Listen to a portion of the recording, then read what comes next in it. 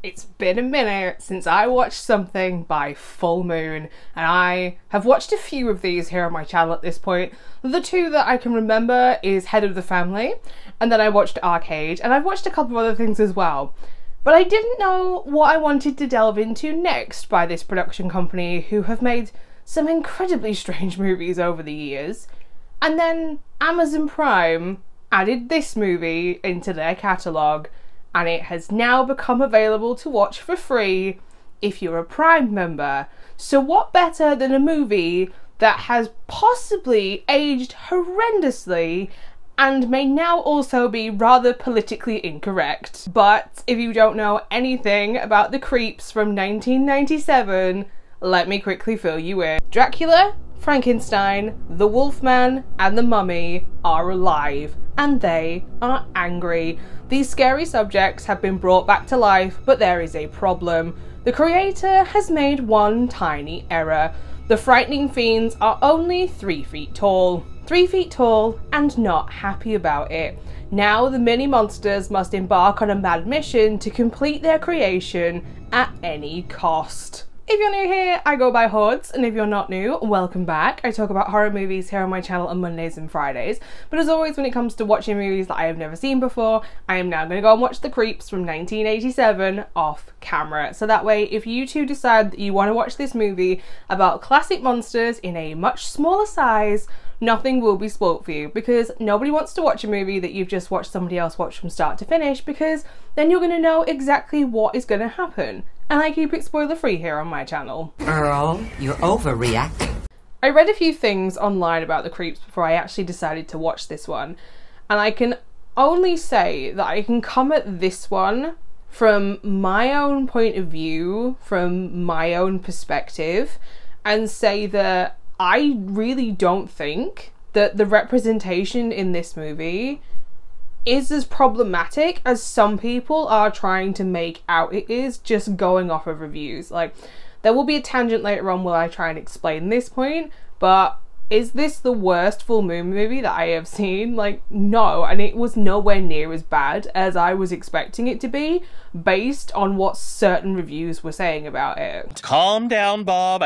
The movie is an hour and 14 minutes long, and the synopsis that I described in the beginning doesn't actually come into play until the 32-minute mark, which in all honesty is probably around the halfway mark, because this movie does actually have opening credits and end credits.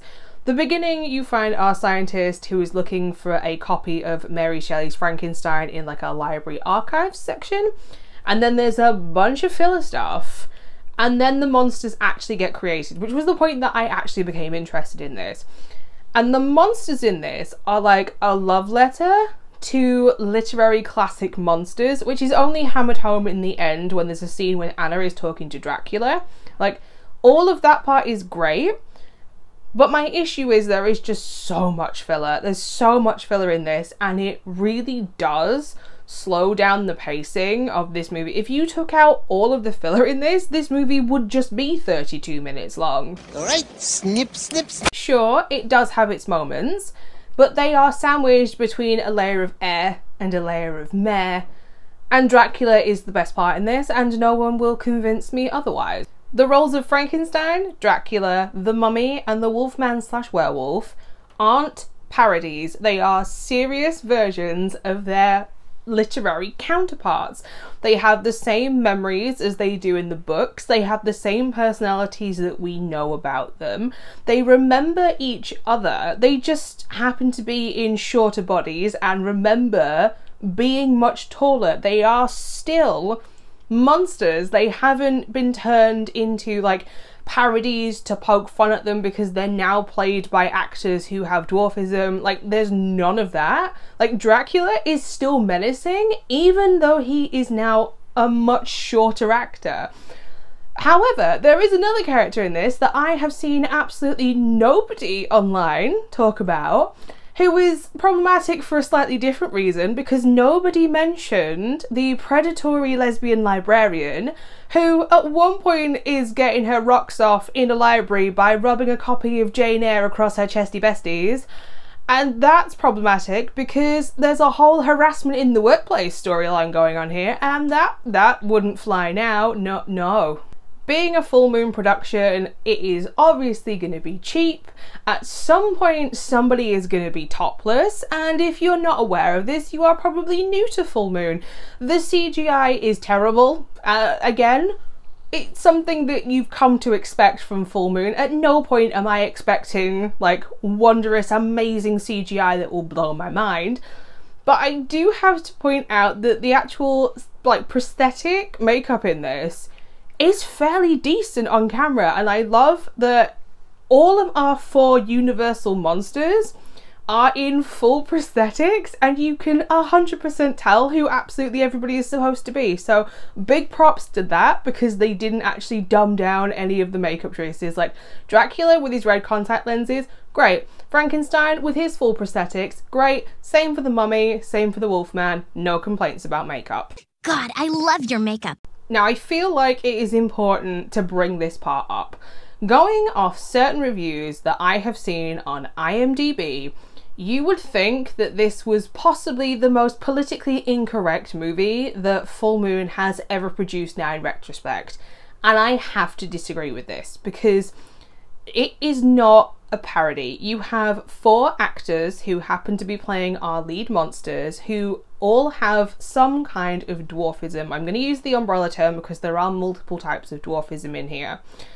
And at no point have I come across a review from somebody who has a type of dwarfism talking about this movie. And if I had seen somebody who had the same conditions say that this movie was problematic, that's whose voice that I would have chosen to listen to before I watched this movie. I think we can all agree that representation in movies is really important, and roles should be played by actors who are the most appropriate fit for that role, and it should be based on talent and what somebody can bring to the role.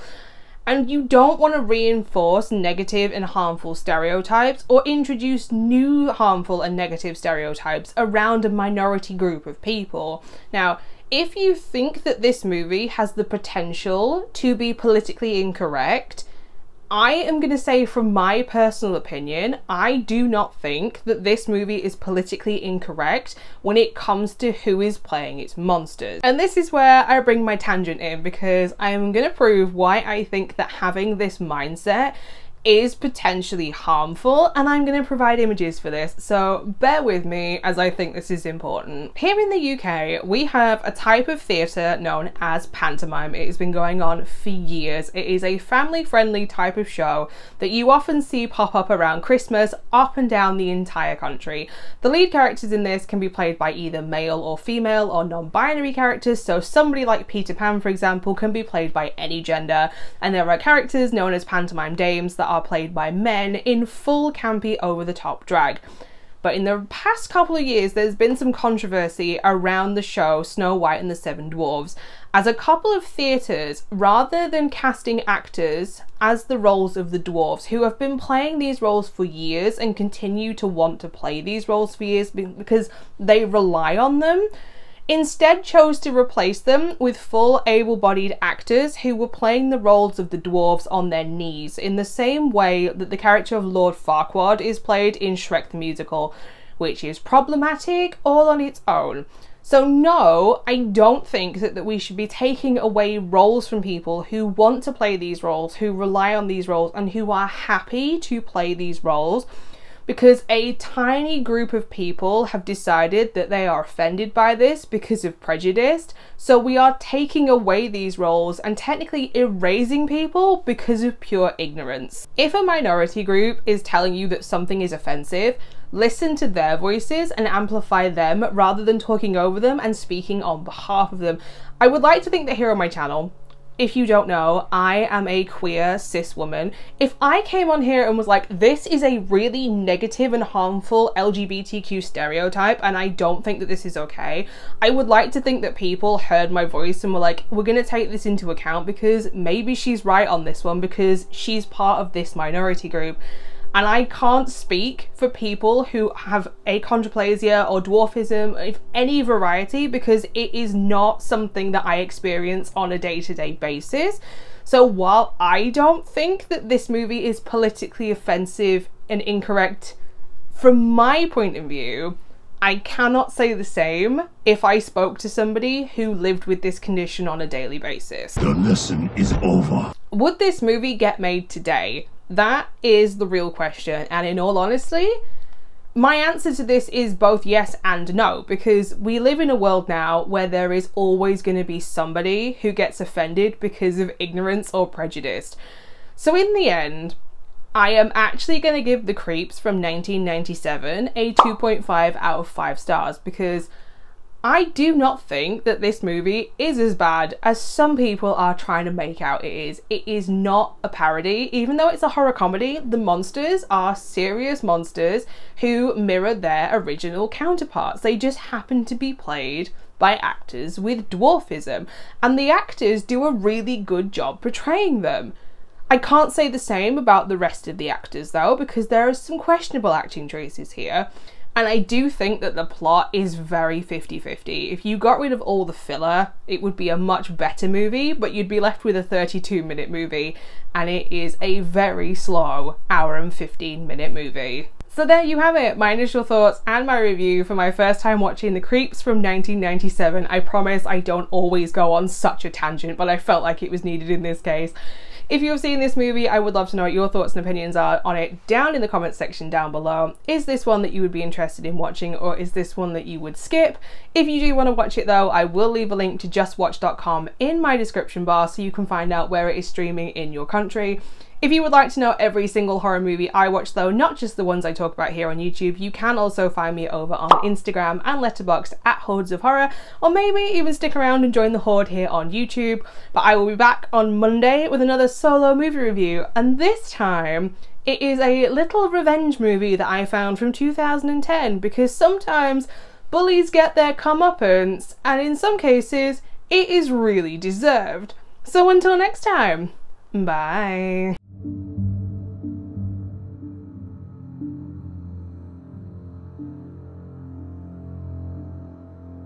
You